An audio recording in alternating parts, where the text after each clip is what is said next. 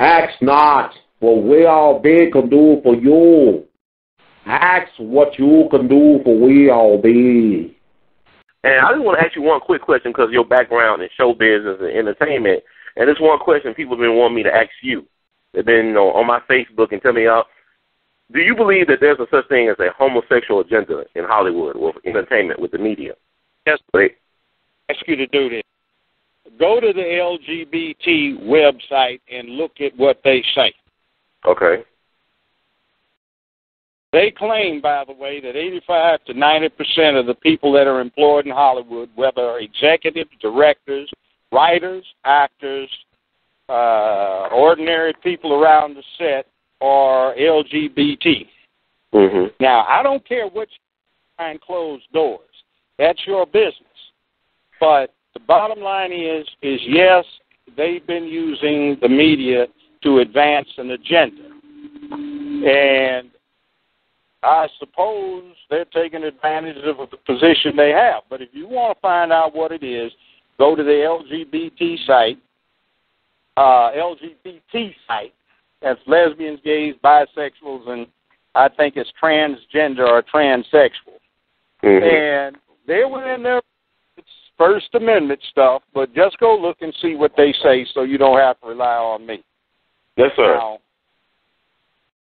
I found an interesting thing that for the first half of my career out there, 15 years, mm-hmm. I had to fight almost every day on until I wound up prevailing and becoming so highly rated, either the number 1 or number 2 daytime syndicated show, mm-hmm. when I didn't have to worry about it. They always wanted me to slant what I did to appeal to this, that, or other demographic. Now, the one they were most interested in was 18 to 24. Mm-hmm. There was another one, 24 to 34, and then 25 to 34, and then another one, 35 to 44, 45 to 64, and then 65 and above. The lowest consuming group in that was 18 to 24. And that was the one they were trying to appeal to. Why?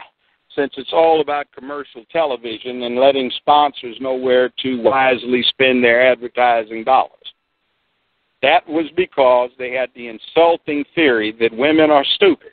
Literally, that's what they said. And they were trying to get women between 18 and 24 to develop brand loyalty. And if they did, they would never change that for the rest of their lives. Well, that was in the days of Julie Cleaver and the housewife thing. It doesn't exist anymore, really.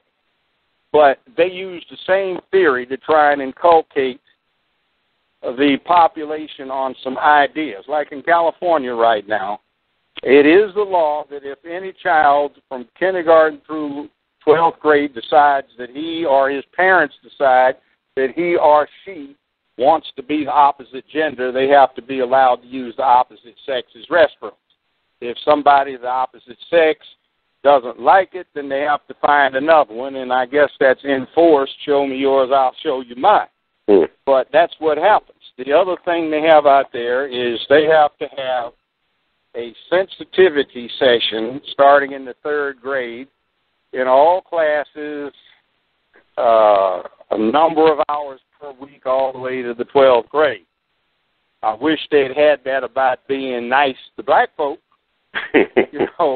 or maybe nice to Native Americans, or nice to Hispanics, nice to Japanese, Chinese, Koreans, Cambodians, Vietnamese, Filipinos. I wish they'd had that. Mm-hmm. Puerto Ricans, the Costa Ricans, to Argentines, to Venezuelans, to Peruvians, to Mexicanos. I wish they'd had that, but they didn't. Now, they're right to do it, but that is a fact of life. And I'll say no more other than to say that I think they've got a right to do whatever they want to do. But sometimes I'll disagree with certain things, just like I don't think young brothers need to be running around sagged, bagged, and dragged, because that's not the way to get ahead in the world. But there's that. Yeah, I know your campaign slogan is promoting manhood and protecting womanhood. So I just knew you was a person who had an opinion on that topic in particular. Okay.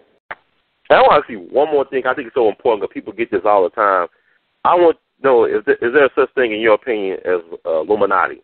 That people always talk about, well, so-and-so is a part of a secret society, some of these celebrities. They make a pact with the devil or whatever they do. Do you feel there's a such thing as Illuminati, a secret organization? Well, let's put it this way. Mm-hmm. I know, since I am, and it has nothing to do with the Masons.